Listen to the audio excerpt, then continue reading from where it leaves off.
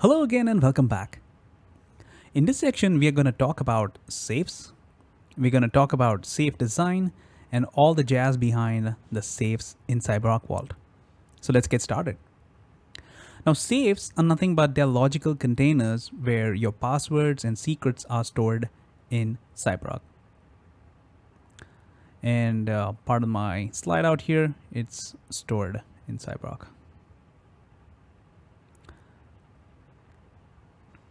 Now, what actually happens in CyberArk Vault, so let's just quickly design one vault out here.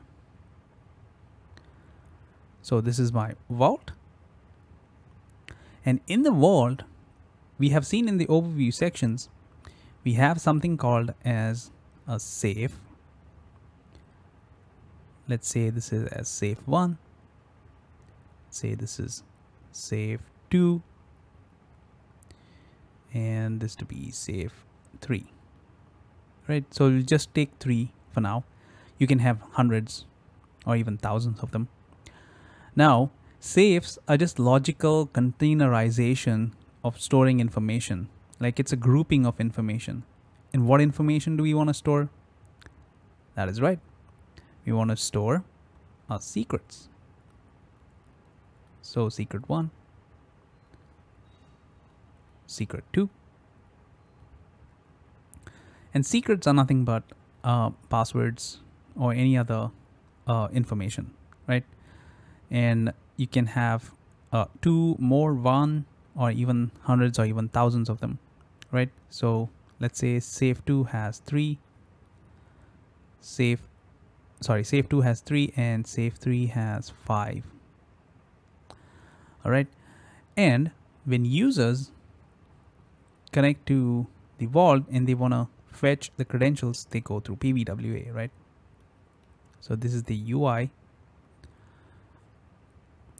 And when they want to fetch the secret out here to connect to one of the server, they have to be authorized and they have to be authenticated, right? What do we mean by authentication?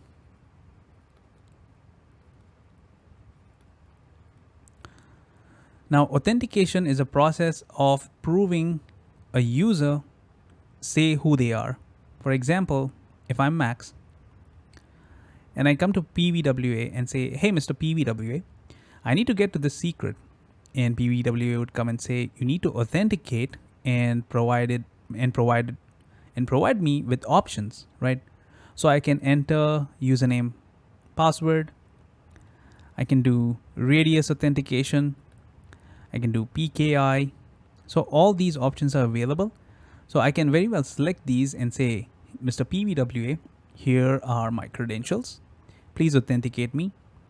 And those would be passed to the vault where authentication would take place out here. If it is denied, I would say that the PVWA would say that, you cannot get in because you are not authenticated or your details are incorrect. So I don't even hit out here, right? I don't even get to view the credentials out here. However, if my authentication details are succeeded and I log in successfully, I can view this data that is present out here. Here's the catch. When you authenticate yourself to get into CyberArk, it doesn't mean you can view all these details, right? So if I'm a Windows admin account, an admin user, and this is my Windows account and this is my Linux account, I can only view this one and I cannot view this one. So these type of policies can be set up in order to make sure that even if somebody can successfully authenticate, they are not authorized to see or view credentials provided to the user because they do not work in this department of Linux. So authorization. So authorization again is a process of validating a user and trying to determine if they indeed need to have access to these resources based on the job requirements that are laid out for them. All right. So authorization can be performed on these secrets or file or objects, as we call them when they are stored, or they can be performed on safes, right? It is a best practice to make sure that all authorizations are performed out here. So in the typical deployment, all of the authorizations are defined at the safe level. Therefore, it is absolutely necessary for you to design your safes in your environment in such a way that when you make authorizations, it is very clear, concise, and the process is very easy. If your safe design is poor, you're going to have secrets that are visible to other folks in your organization where they do not need to view, right? So it is very, very important to design this in a proper way. Now, how do we design a safe environment? I'm glad you asked. The first point in order to make sure that you have proper safe design is to ensure that you follow least privileged model.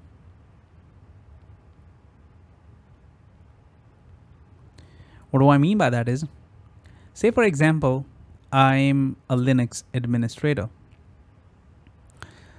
If I'm only managing Linux systems, would I need to have Windows access?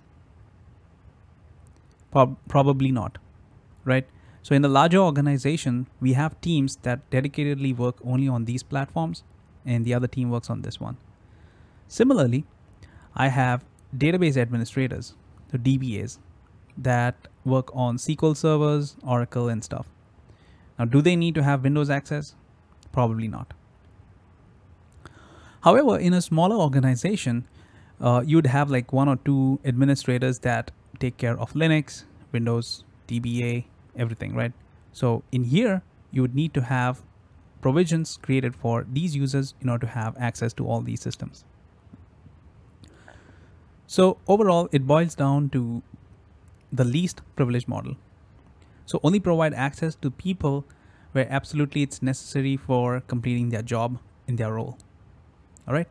So we will assume that we have a larger team because it doesn't really make sense for having a smaller team. And we'll have a look at that in a minute. So let's put out here a small organization. And towards the right, draw a line out here, and we'll say larger org. And we're talking about safe design, okay? So we'll focus out here first. So you have your IT director or IT manager, right? So I'll put IT manager, and the IT manager would have multiple teams under them. So let's say he has a team, or she has a team called storage, who look after your company's storage, where it's dealing with NAS or SAN or direct attached storage or anything, so it doesn't really matter. Then you have your Windows admins. So this is the second team. You have your Unix admins. Then you have your infrastructure, where they take care of your routing, switching, firewalls, access points. So this is your networking team. And let's say I have a security team, where they need to access security related tools like IPS and stuff, right? And they all report to this person who is the ID manager. How could I lose R? All right. Now, once you have this structure defined, the next step is for you to understand which are the storage accounts in my organization. So I'll have a SAN, I have a NAS, and let's say I have a direct attached storage. So all these system accounts would be stored in this, right? So this would be my safe. number 1. Now, Windows admins would only need to access Windows related devices, right? So they could be my domain controllers, could be my DHCP, it could be DNS, which is running on Windows. So I can only provide them with access in here, and this would be safe number 2. Same thing I can do for Unix. Let's say this is my CentOS system. Let's keep only 1 because we have less room. So this will be safe number 3. Infrastructure, say I have an ASA, I have a Palo Alto firewall, and in security I have a SourceFire IPS device, and I have a Splunk SIM instance. So this way I can create safe number 4 and safe number 5. All right, so I have my safes designed out here. What I can do next is provide a naming structure. A naming structure helps you to clearly identify and help manage safe in a much better way. And normally what I would recommend is you start off with your organization name with an airport code or the location code. Let's say I'm working at SecureWire. Geez, if I can write today. So SecureWire, so I can abbreviate this as SW. So I can say SW dash location. So let's say this is in UK. So I say SW UK dash storage, right? So I'll say STR, and that would be my safe name. Similarly, I can have Windows defined as SW. Let's say I'm in Germany, right? So I'll just say DE dash win. If I had another team in the US, what I could do is I can just replicate this, define a different safe. So let's say that would be SW dash US dash win for Windows. Now here's a funny part. If I'm having folks in Germany, I can only provide them access to the safe. If I'm having Windows administrators in the US, I can only provide them access to this safe. Windows administrators in US cannot get into the accounts in Germany safe, even if they are Windows administrators. If you wanted to, you can provide that authorization. All right, so that way you can have proper roles defined, proper least privileged setup, and better security. All right, so that makes sense. And we'll just add one for security because we are talking about security and we don't want security to be left out. So SW SecureWire, and let's say my security team sits in Singapore, right? So I'll just say SP dash SEC. Provide them with authorizations on this safe.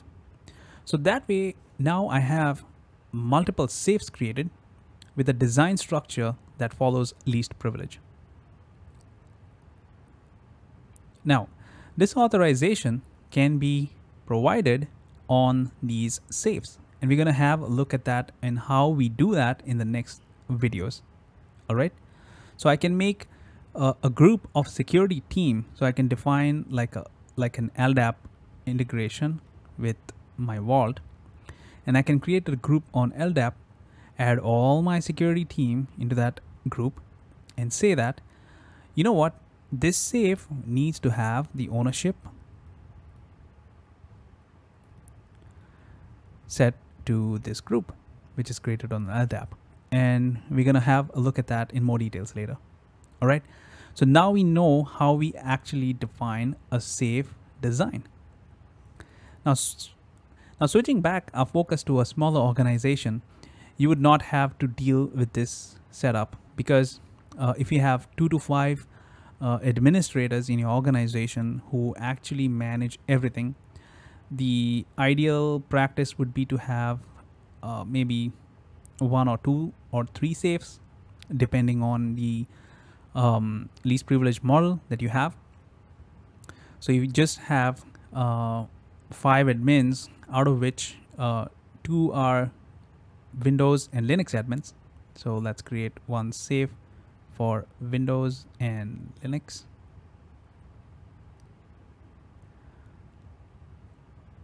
All right. So 2 people are part of this. And let's say 3 people are part of infrastructure and security. So this would be my NOC and SOC, right? So 1, 2, and 3. Following this model, what I can do is I can create 2 safes and say secure wire. Let's say these guys are located in Spain. So I put sp-win-lin,